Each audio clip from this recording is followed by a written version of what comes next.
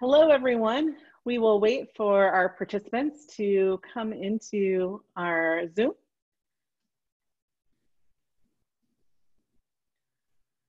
We are allowing the attendees to populate our Zoom webinar. We'll begin in just a moment.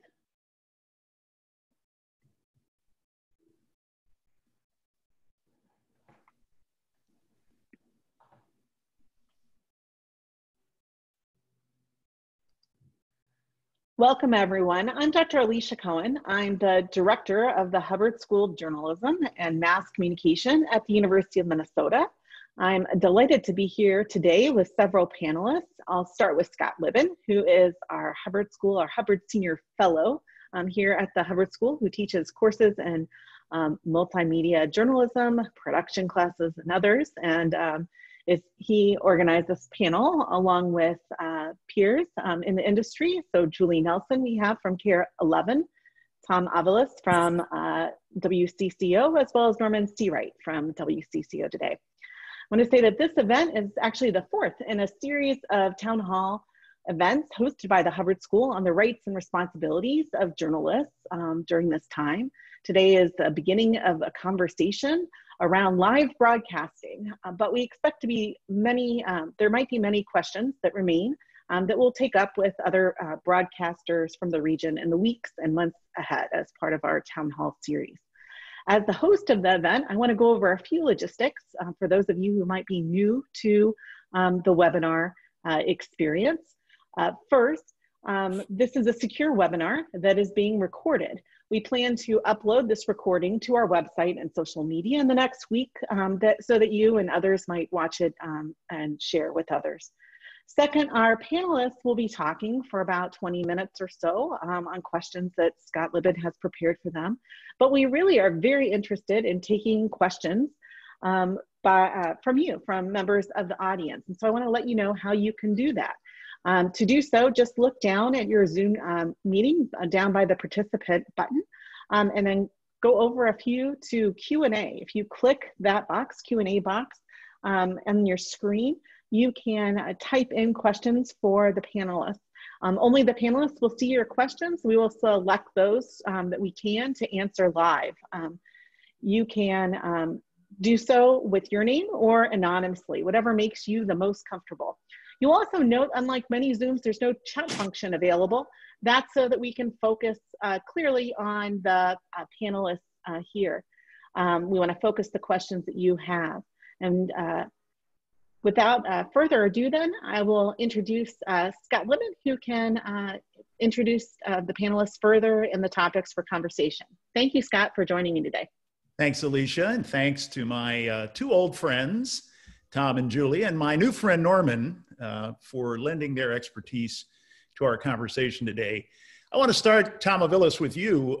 You actually were talking a little bit about the unique challenge of covering protests and unrest live, which will be our function today, but also in the era of a pandemic. And I wonder, how you're doing and what sort of your most powerful thoughts and takeaways are from this experience so far.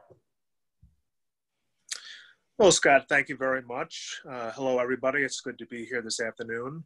I know that we were just talking a little bit earlier. I am sitting at home because I'm waiting the results of a COVID test, which the station wanted me to have it because I was sitting in the back of a police van with 10 other people who were coughing. So that's obviously a very unique thing when it comes to protests, basically having to realize that there's also a pandemic going on. So that, for me, that was the most surreal case, is just having to deal with your health physically and also emotionally and mentally when it comes to dealing with all these different events that we have going on in our world today. Covering the protests, I was actually out of town for the majority of the early protests, and on Saturday when I was arrested during the protest, I just got back from vacation, and I was embedded with the protesters, and I was the pool camera for, I believe, CARE, ourselves, WCCO TV, and also for Fox 9.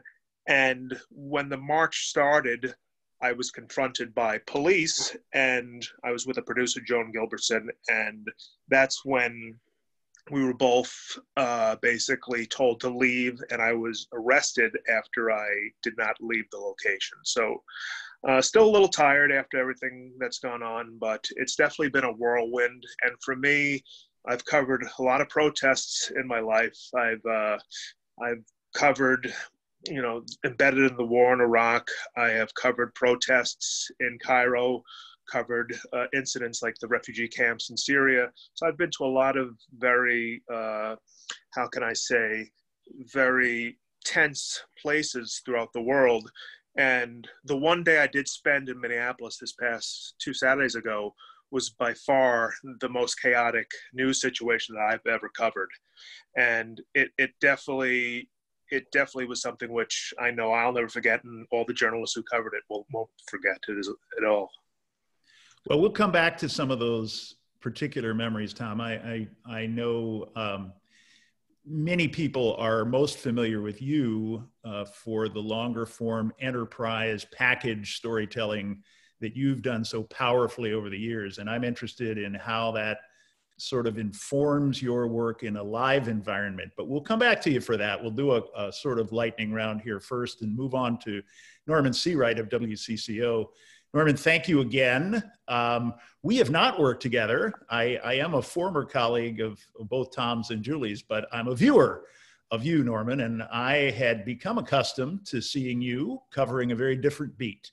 Yes. You're a sports journalist by specialty, and I looked up one day and saw you in an environment that was not fun and games, and I would say quite different. But would you talk a little bit about how you found yourself doing this very different kind of reporting and what that was like for you? Of course. Well, yeah, I was actually, like Tom, was off for the early parts of this. Just taking some planned time away just to kind of reset myself after doing a lot of the coronavirus level stories in sports, which tend to range from how are people coping to how are the players adjusting, what are they doing, to when will they start playing again, will they start playing again. But then when I saw this happen, a few things happened right away. When I first saw how George Floyd was killed, that ended up compounding for me between Ahmaud Arbery murder, between the situation that happened in Central Park. All three of those things happening in such short proximity to each other took a huge toll on me, mentally and emotionally. I sort of shut down for a day. My agent call was like, "What are you doing? How are you getting in on this?" I'm like, "Let me process it first." And then I called up the station. I was like, "All right, I'm ready. Go ahead and put me on this. Like, I know you're going to do it anyway, but I'm telling you, I'm ready to do it." And that was it, and they've been very targeted with the way they've used me in this. Obviously, we do the breaking situations as well.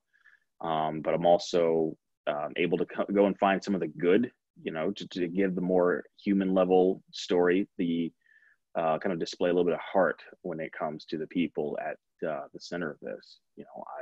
I've been fortunate for that. I've been fortunate to be able to do that. And I think that kind of stems from the way I want to do sports anyway.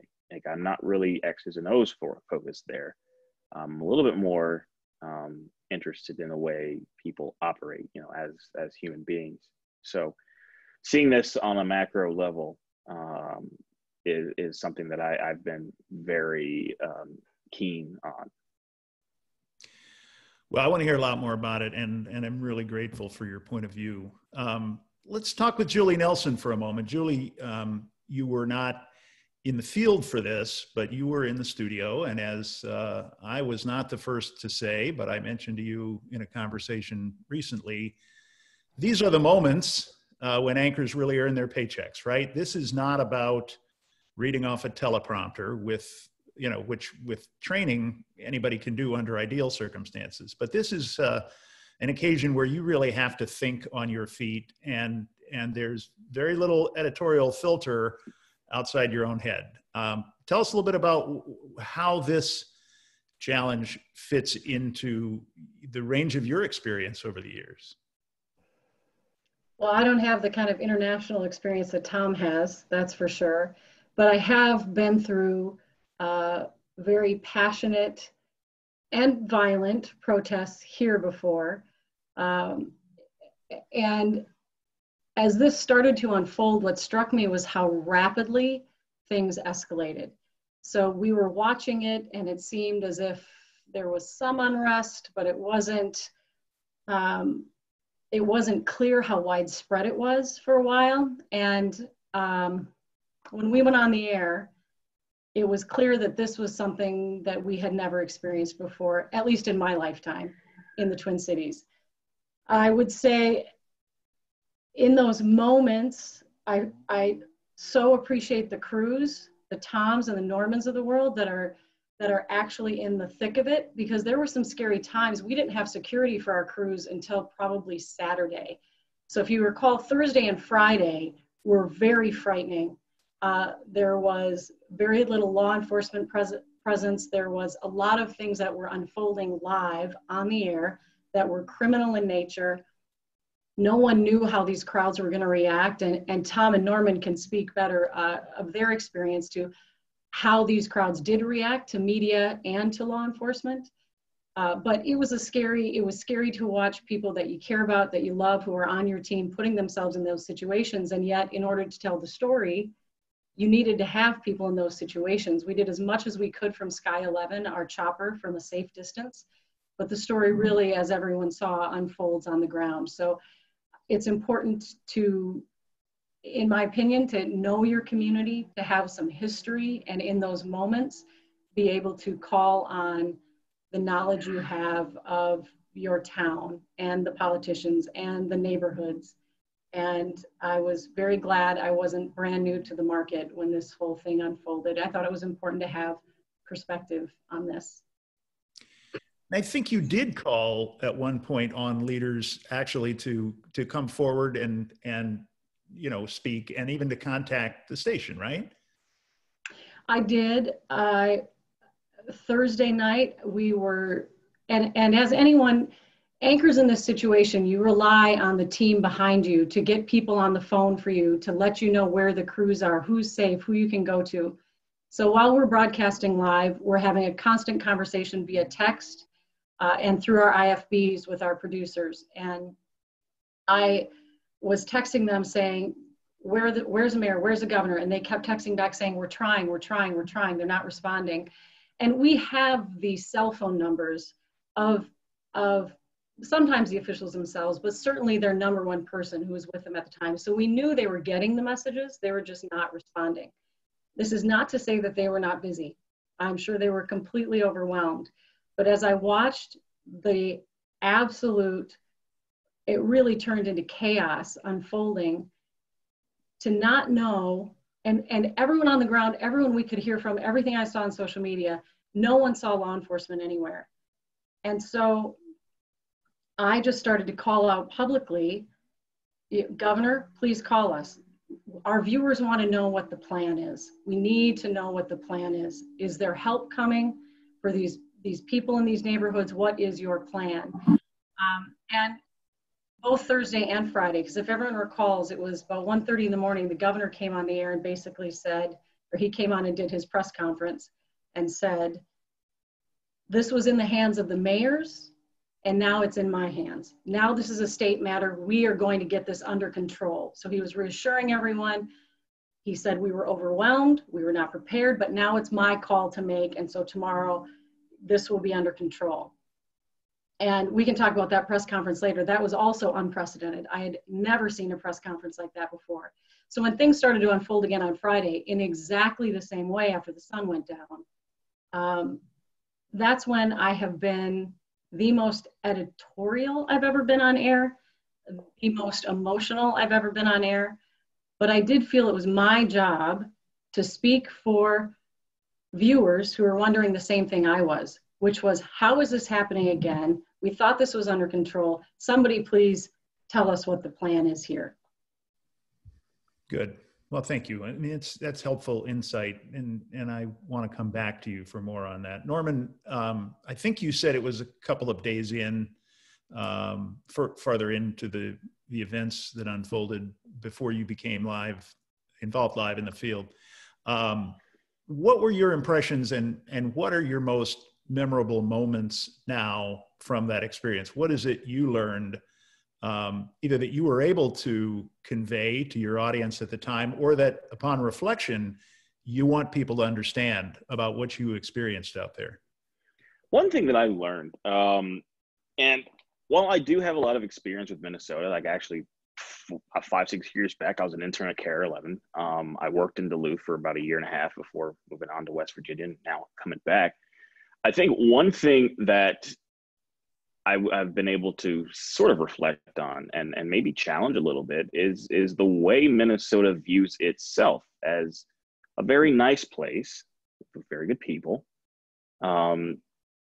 but without paying too much attention to what lies beneath the surface of it, right? Like the systems that allowed for what happened to happen again and again and again exist everywhere. And because we were all stuck indoors, because we did not have sports to entertain and distract us, because we did not have anything in the way, we were forced to confront all of this head on, to say, okay, this is not right in our society and we're upset about it. And that was something I saw over and over and over again, being out in the field, being out talking to people, and just observing the way people are going about things. And, you know, again, I'm not being from here, people noticed that. And, you know, I had been confronted once by a gentleman who was like, you know, we know how media does, and we don't want you to be that. And which I sort of understood. He was also Black. And what I think he meant by that, when people talk about the way media does things, I think they look more at the national, the cable groups, and they're less critical when it comes to local. But they wanted to be represented properly. They wanted to be represented fairly. And I made it a point, everyone I spoke to, I was like, let me make sure I get as many Black voices as possible, because these are the people most directly affected here. These are the people whose voices need to be heard. And while Black Americans cannot shoulder the entirety of this burden, it is important that their perspective is given on this. So most memorably, yeah, I mean, I spoke with the father of Mike Brown when he came into town. I spoken with Philando Castile's mother. I spoke with a cousin of Emmett Till. Both of those as recently as a few days ago. And it's just like, you could tell, like, we're upset, but we're also tired that this sort of thing continues to happen. And I'm right there with them. I'm like, yeah, I am too. You know, and it took a lot. It's taken a lot for me to do my best to compartmentalize this, where I'm working, I'm informing people and giving what needs to be given, but at the same time, I'm feeling all of it too. Because I'm like, man, George Floyd, that could have been me for no reason. So that's where I've been. So I want to come back to that specifically, that notion of how you manage your own life experience in this. Okay, we'll give you a minute to think more about that while we go to Tom again for a second. But that's really important. And as I'm sure everybody in this conversation knows, that's a very active issue in the craft of journalism right now. And I think that's going to be an ongoing conversation. I'm interested in your take on it. Tom, you have, so you came into this almost a week after the death of George Floyd, came back from vacation, I think you said. And it was your first night out there that you were struck, I think, by a rubber bullet. As you mentioned, you ended up in the back of a police van. Not to drag out ancient history here, but you've had, to my knowledge, one other arrest under similar circumstances, covering the 2008 Republican National Convention and some of the protests outside of that. I remember that night vividly, and the phone call that I got about your brief arrest. I don't know how this compared with that, and I guess I'm partly interested in your perspective on it. That was 12 years ago. Both were rapidly unfolding situations. I don't believe you were a pool camera in that first instance, but you were in this, right? What were some of the other similarities or differences? You know, the similarities in both 2008 during the Republican National Convention and the most recent, this was last Saturday night that I was arrested, was just the chaotic nature of both events. It was two groups, you know, one obviously very upset because of what happened or was happening back in 2008. It was the war in Iraq, which was on many people's mind. Currently, obviously, because of the death of George Floyd. And you had two sides that were, you know, very, you know, emotionally invested. And I know that in 2008, it just seemed to me that things were a little bit more organized on the behalf of the police. The police basically, what they did was they rounded us up and they kind of forced the protesters on a bridge. And I was embedded with the protesters and with Heather Brown, reporter anchor WCCO. And that's basically the way it went down there. It was very organized and slowly pushed us to the bridge. In this case, it was like I say, it was extremely chaotic. We were following the protesters for a matter of minutes, and then out of nowhere, the police just came sweeping around the corner, and the protesters started running. And when they approached us, you could see that they were very, you know, the police were very emotional. They're like, you know, I basically just said, hey, I'm with WCCO. But, you know, they were like, you got to get out of here. You got to get out of here. And I understood from my previous event that, you know, when the police say something, you do it. Unfortunately, I was attached to Joan Gilbertson. She was in the car on the street, which they were shooting with rubber bullets.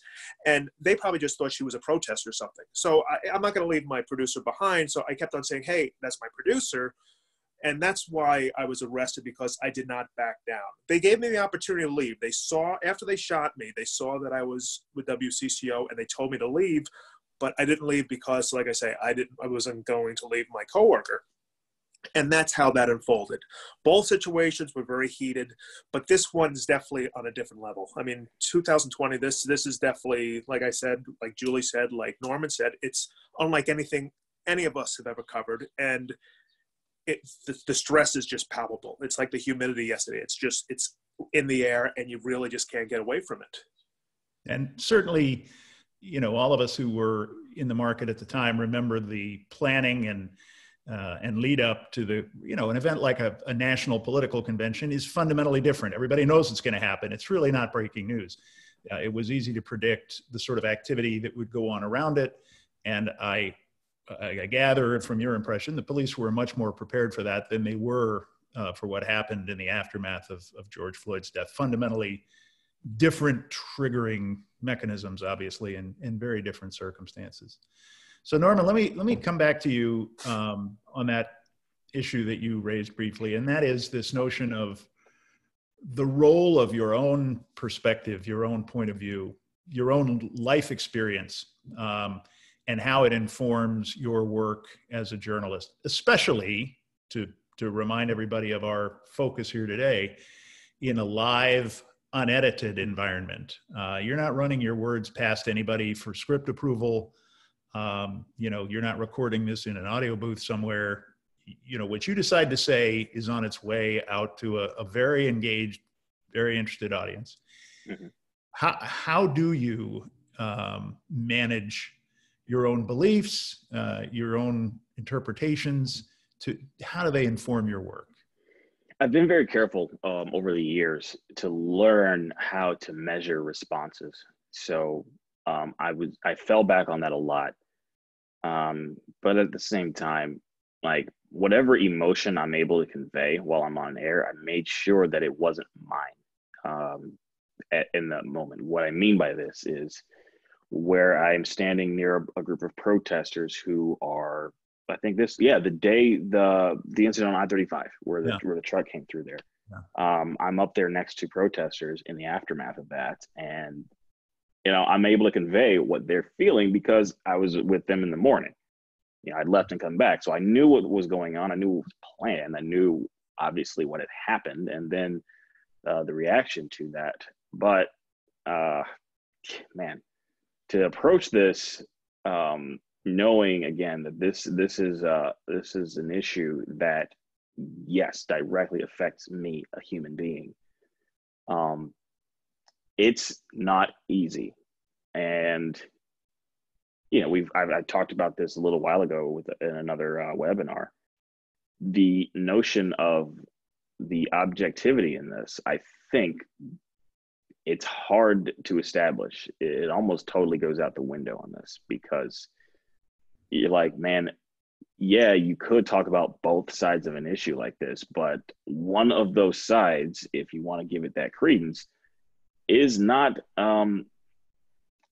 it more or less fundamentally disregards the human rights of an entire group of people. And again, I have to put that in the back of my mind, because I can't just be, you know, saying these things unchecked. But at the same time, yeah, these are real issues affecting real people. It's human. It's emotional. It's tough to watch. It's tough to deal with. And but I make absolute sure to take the time to maintain myself mentally on this, because while, yeah, I relate, I identify, which does help me make those conversations a little bit more fluid when I talk to people out in the public about this and in live situations. It does help me control those interviews and then keep them from becoming too emotional, you know, to the point where it's, I don't want to hold it back, but I definitely don't let it go off the rails. You know what I mean? Like, let it get out of hand, let it go into areas where it doesn't need to be. So a lot of practice is the short answer there. There's a lot of practice that comes with understanding your personal experience with all of this, but also not letting it drive you. You kind of drive it. I can't imagine I'm the only viewer, you know, who felt that this is a more complex story than the old-fashioned two sides approach anyway. And in fact, it's my personal belief, I'll, in the spirit of disclosure, say this, that the two sides to every story model is a dangerous one. It's a simplistic, I think, usually false dichotomy. There are a lot of sides to this story, and each of you probably saw a number of them. There are some broad issues, but there are a lot of perspectives. There are a lot of points of view. There are a lot of stories to be told within this. And I think, you know, when we think of balance, we probably shouldn't think of the scales of justice, but something more like a gyroscope with, you know, right, 360 degrees of balance. Yeah, and it's hard because, like, when you, and I've had these conversations with people who are upset about, like, well, where they're destroying things. How is this going to solve the problem? And you weigh that and you're like, yes, this, like, I've had friends who've had businesses destroyed here too. I feel for them. And at the same time, they are the ones saying, people are doing this level of uprising, of an unrest happens because people are not listening to them otherwise. And that's even a tough conversation to have. It is, and one of the concerns I have about coverage, especially in the moment, and you know, the three of you are here because I think you did it exceptionally well. But sometimes we conflate terms. I don't believe that protesting and rioting are the same thing. I don't necessarily assume that the people I see speaking and carrying signs are the same people I see breaking windows and carrying things out. To what extent do you think those distinctions came across in coverage? They're kind of muddy. And I mean, they're where it would be naive to assume that there is no overlap. But as you said, largely it's not the same thing. It's a messy thing. I think the distinction does need to be made. By and large, you know, nobody really wants to see, you know, wanton destruction. Nobody really wants that, but also nobody really wants to live in a world where they could be killed for no reason. So those are hard things to balance. We're going to get to questions in a moment. Julie, I want to ask you about that same moment, though, on the bridge involving the tanker. I saw that live with my 11-year-old daughter, and I can say, as somebody miles away at no risk, no personal risk, it was a really troubling thing to see unfold. And, you know, my memory, you know, flooded back of Reginald Denny in the aftermath of Rodney King's beating. We just didn't know what was happening. And there is the potential for so much immediate misinformation, some of it disinformation, possibly, right? Misinformation to me just means it's wrong. Disinformation implies it's something deceptive, something intentionally wrong. So sitting in the studio live watching this with not much more information than those of us in the audience, can you tell us a little bit about how you make decisions on the fly in that case? Well, I have to say that it is very difficult not to speculate when you have something like that happening live, and we were watching it live with all of you. So as for how much more information we had than you, none. We saw this truck come through, thousands of protesters on the interstate, an interstate that we had been told by state officials would be shut down by 5 p.m. And this happened at about 5:45. So we were operating under the assumption that this driver had to have gone around a barricade, because if you recall, MnDOT put out the notice that once again, interstates are gonna be closed, but tonight we're closing them at 5. So initially we were operating under the assumption and couching it saying, we're assuming he had to have gone around some sort of barricade to have even gotten onto the interstate at this point. We were hearing from people almost immediately when we started interviewing eyewitnesses. Boyd Hubbard happened to be on a parking garage roof with people who'd been watching the protesters. And so as the story started to unfold, we understood that he'd been laying on his horn the whole time. Randy Shaver said live right after the incident had happened, if he had wanted to kill people, he could have. All he had to do was turn his steering wheel, but he didn't. So Randy was questioning this. At the same time, we're trying to get our chopper to fly backwards, show us where the barricade is, what happened. And right after it came to a stop, trying to make sure we didn't show a man beaten to death live on the air. So there were lots of things going through our head. We could tell that the cab had opened to the semi. We could tell that the driver had been pulled out. We ended up having a very emotional interview with one of the young men who'd been protesting, who said this whole thing started with tragedy, with George Floyd dying. We didn't want it to end with another person dying. We wanted to make sure that he got to law enforcement and that process took its course. So if those of you who aren't familiar, there were protesters that ended up gathering around the driver and protecting him until police could arrive. And it was the most harrowing thing I've ever seen unfold live, with the exception of what happened Thursday and Friday night. But just to watch it play out live, and the fear that we had that this was going to end in an incredibly ugly way, and the fear that this was done on purpose, which Norman has emotions I can't even begin to understand watching all of this unfold. But just as any human being watching that unfold live on the air, I mean, you are definitely flooded with emotion and trying to keep it in check and doing your best not to speculate, to simply say, this is what we know, this is what we've been told, until you can get more information. And I will tell you, we were talking about the different perspectives in the story. And Scott, you know, I agree with you. I think the older I get, the more experience I get, the more mature that I become, the more I realize there are hardly any issues that are truly dichotomies. Things are always more complex than people want to make them. And this was one of those situations. On social media, people were immediately coming after Randy for saying that this was maybe not intentional, and saying things like, if you take the side of that truck driver, well, I guess we know what side you're on. And he most definitely wasn't taking a side. He was making an observation that this really could have been bad. All he had to do was turn his wheel. Why was he, you know, on the horn? And I think we need to consider the role of social media in this entire story, because on social media, you will find people that say, you either agree with me 100% or you are on the wrong side. And as an anchor, I think I have a unique perspective on that, because so many people voice their opinions to me.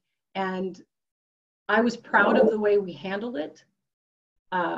It was almost incredulous when the governor came out and the Harrington, who's the head of public safety, and said, we actually don't think this was on purpose. And in my opinion, there's more reporting here that needs to be done. Why wasn't that interstate closed?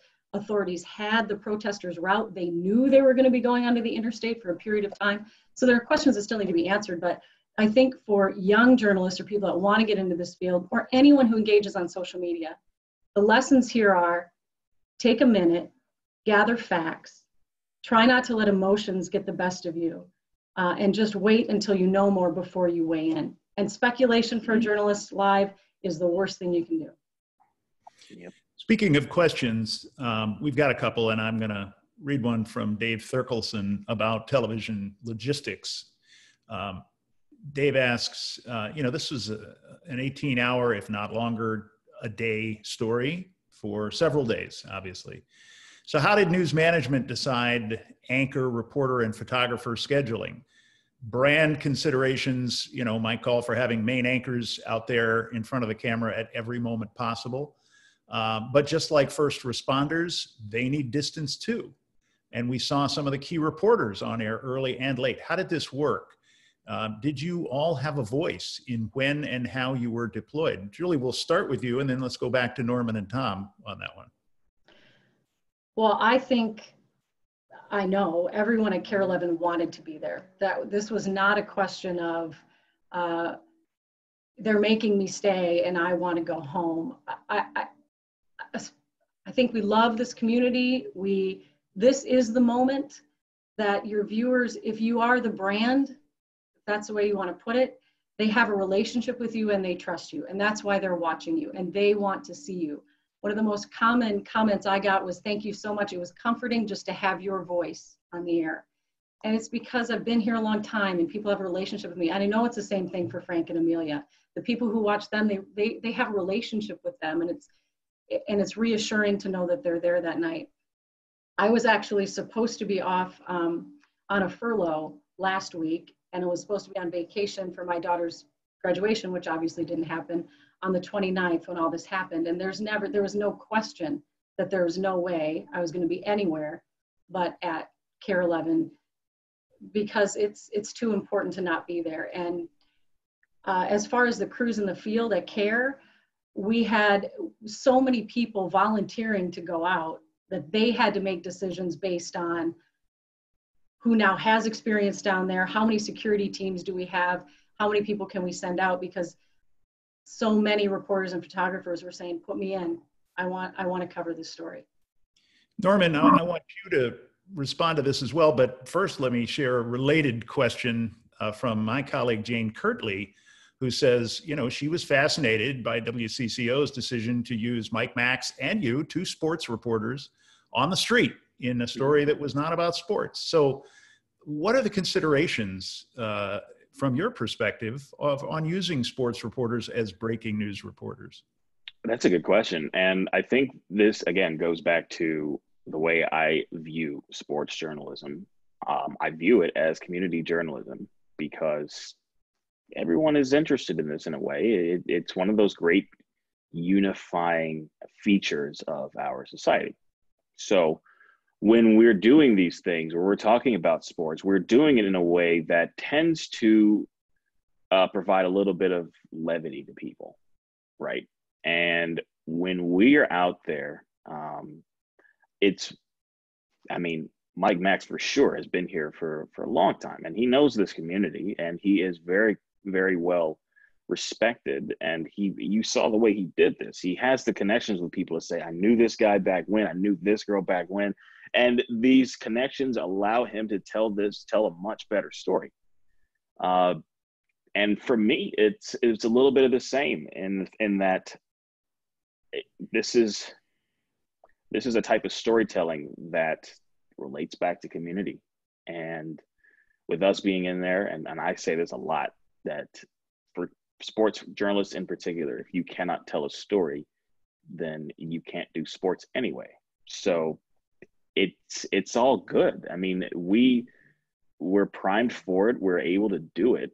And, why not do it, frankly? Thank you. Yeah, no, to answer that question. But as far as the personnel decisions, I can't speak for everybody, but like I said, I've told my management in the opening days of this, I was like, I'll do this until my body says stop, and even then we might push a little further. So I kind of agree with Julie in that. I think we all kind of wanted to be in this. We wanted to be there. Tom Aviles, I tell my students all the time, the great majority of people who work in television news are not in front of the camera. And those people are human too, and they work pretty hard. How does that work? I mean, how do those decisions play out? Because you're in the field. This is a physically punishing job, not just when you're being shot with rubber bullets, right? Who makes the call, and how do you know when it's time to say, not put me in, coach, but maybe pull me out for a couple of plays? You know, it's hard to be as eloquent and articulate as Julie and Norman, so it's tough going after those two. I just know I agree 100% with what they both said, and this is a story that is history, and hopefully it's a historic event that will bring some much needed change. And whether you're, you know, in the studio, whether you're in flying the drone or on the front lines, you just want to be a part of this. And I know that I looked for 4 days when I was out of town at my fellow photographers and reporters' handling of this. And I was so proud from a distance to see how much work they were putting in.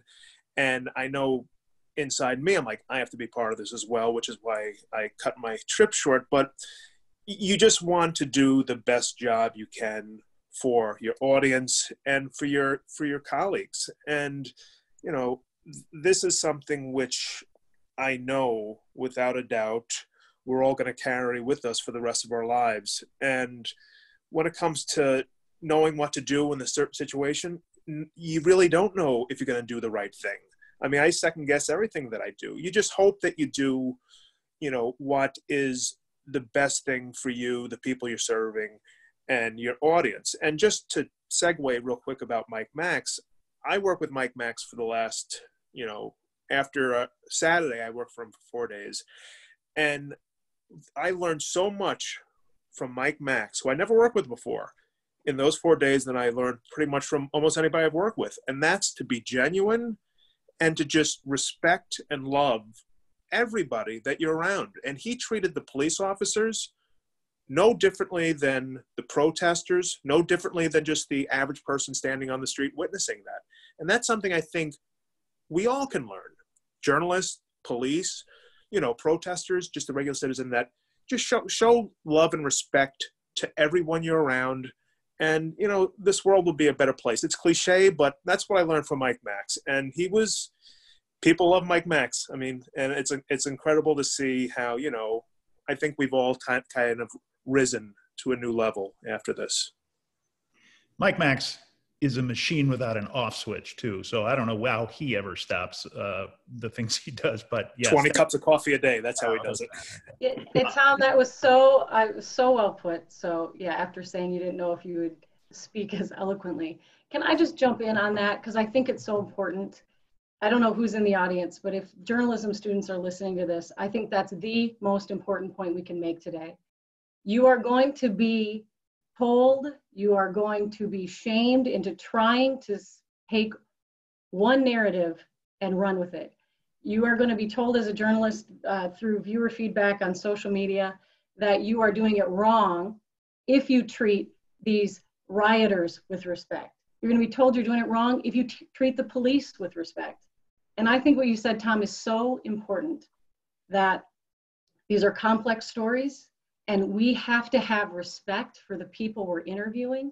We have to be the type of authentic journalists that they know they can trust us. And we are lucky in this town. We have, I wish I could say CARE was the only good station, but we have phenomenal competition and we have phenomenal people working in this town. And I think the reason for it is because they genuinely care about people and they show people respect.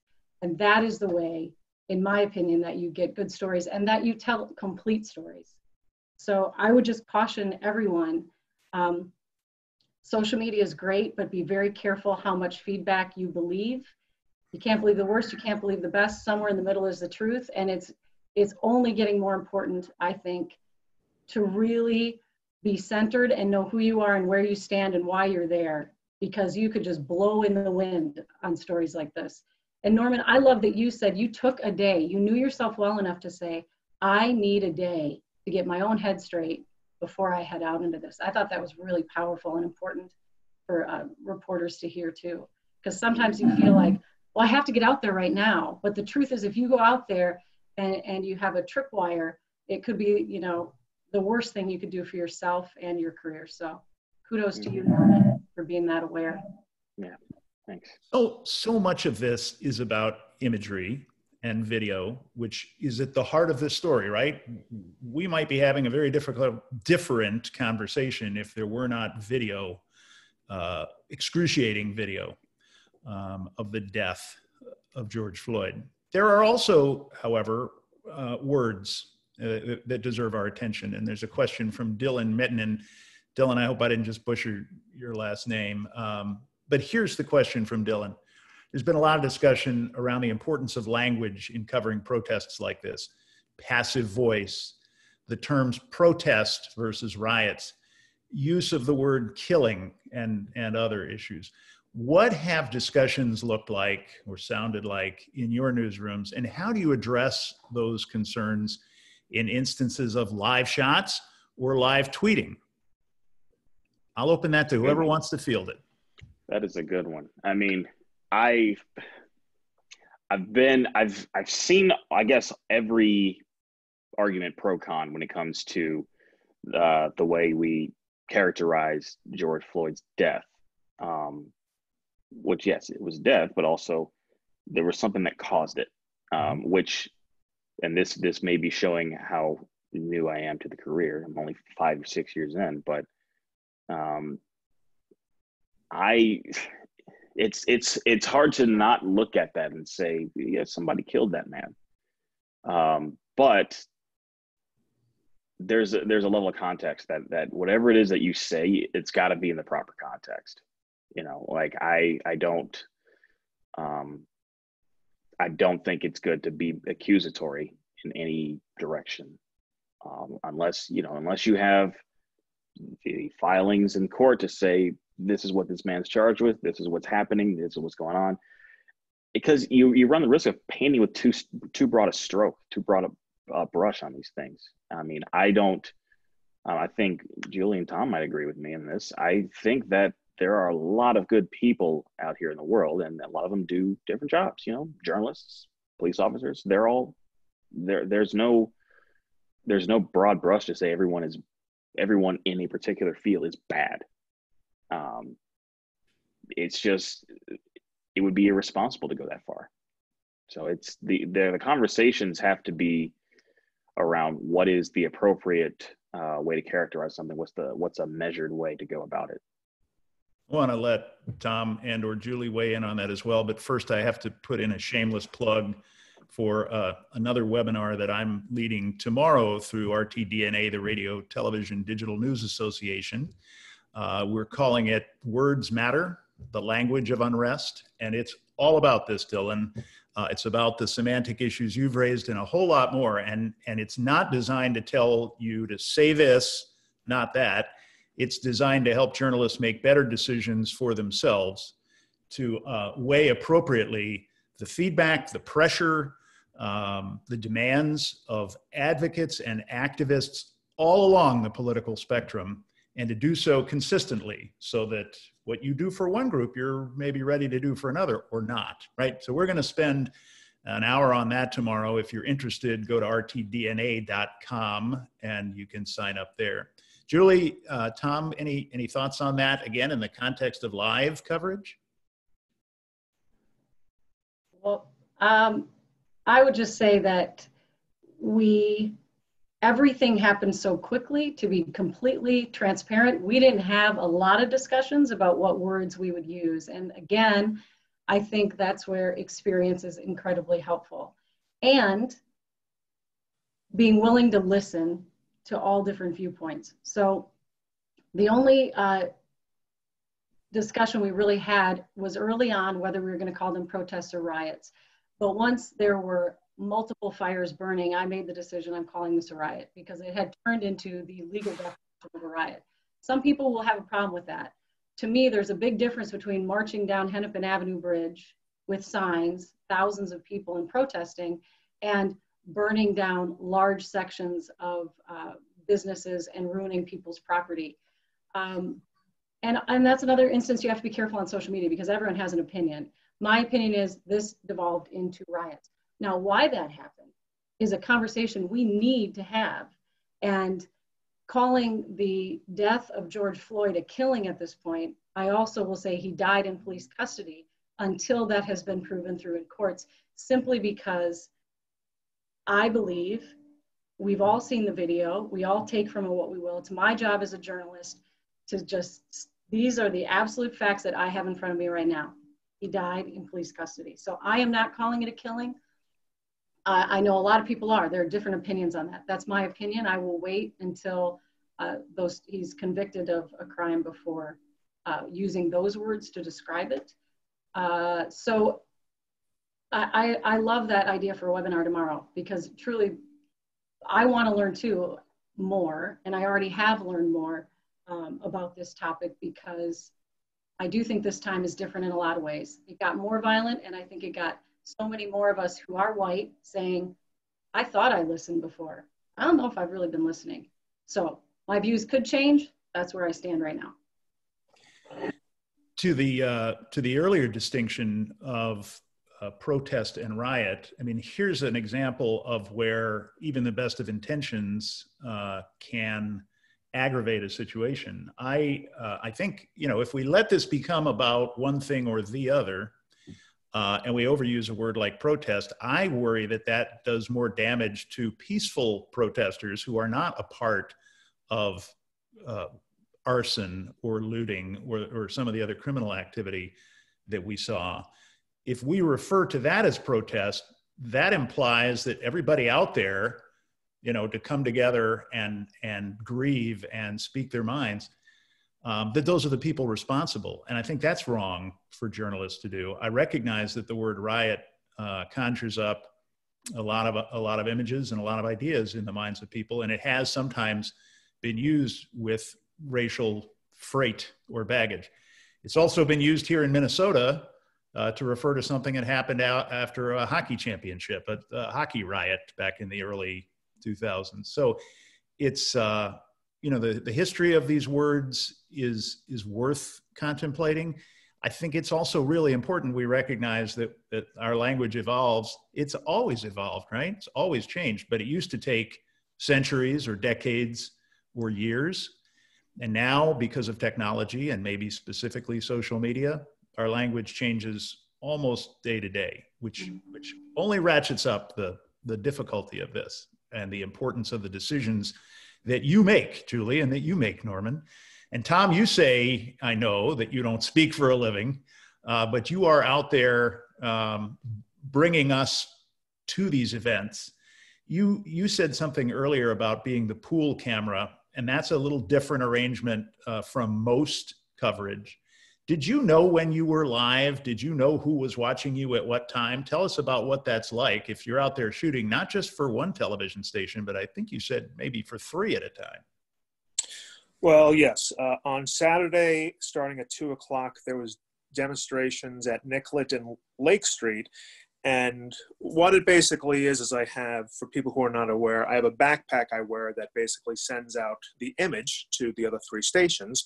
And basically, each station can air whatever they want to air. So if they want to go to me live, they could use that whenever they want. I was never given cues on when people were taking me, so I basically just had to constantly give them what I felt was the best, most interesting shot of the rally. It was usually people talking and people just cheering, but otherwise, it's just, you're kind of on for, at least in that case, I was on for 6-7 hours where I just had to always be, in my mind, live. So I'm live all the time. You don't get to rest because you don't know when a station's going to be using you or not. So that's the thing with the new technology nowadays is used to be, you know, with live trucks, you had to move, you had to wire here.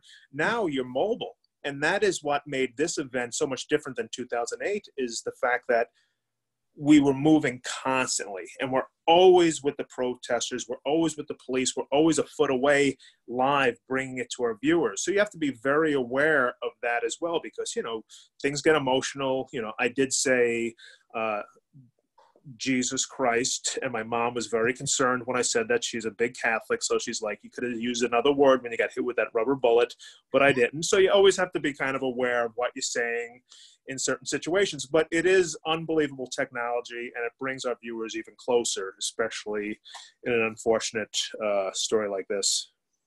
I heard that emission from you on video, Tom, and I'm not Catholic, so perhaps that's why I thought it could have been worse in certain ways, but I respect your mom and those who, you know, would be offended by that. It's a situation, right? It's very difficult, and so it is. We sometimes, when we talk about video, forget that it isn't just pictures that move. It's sound too. Every image has a sound with it, and use of that sound, when we have the luxury of editing, is a very powerful tool. In a live environment, it's particularly challenging. We are running short on time, but we have a question here from Errol Solomon, another colleague of mine, who says, today more people and media outlets have access to the technology to record protests and to share and stream via social media. How do you negotiate your relationship with alternative media outlets and citizen journalists, as they're sometimes called? As journalists for mainstream media organizations, what's the key role that you still play in our larger media ecosystem? I don't know which of you wants to take that, but I'll open it up to anybody who's eager to respond. Well, I mean, I've got a friend who's been on the ground in a lot of this stuff, and they have a lot of video and a lot of perspective on this. And I think where we stand is we, as legacy journalists go, we have the platform, we have the insight and the training formally through experience or through education to put everything in larger context. But as far as citizen journalists go, I mean, this is stuff that we either would not go and get or can't go and get. So there is, I say there's merit to it. Good. Julie, did you want to add anything? Yeah, I agree 100% with Norman. We vet it first, but Twitter was an invaluable tool for me because I could see video. For example, when the semi truck went down the interstate, people were uploading video and we were watching it and we were putting it on our air through technology called Tagboard incredibly quickly. We didn't have a photog there, but we had a lot of video from traffic cams and from people on the ground that helped us tell the story. We also put reporters from the Minnesota Reformer on our air. This never would have happened before. We used to be this is our airtime, we only use our people. But with the images they were gathering and the story they were telling, I said, please, can we get Ricardo Lopez on the phone? So we used a variety of platforms. But I feel like our role as legacy journalists has never been more important because everyone can say whatever they want on social media. People should trust that we are vetting what we say, that we're careful with our words, that we are trying to tell the story from many different perspectives and give it context. And in my opinion, that's never been more important. So this whole storyline forever that broadcast journalism is dead, that newspapers are dead, I think it's so important that they stay alive and stay healthy, especially in moments like this, so that there are people you can trust who are going to have some experience and they're going to give you a measured account of what's happening. We've all seen Twitter. If we rely on that for our information, we're in trouble. Thank you all. I'm going to let Dr. Cohen wrap it up. We're at the bottom of the hour.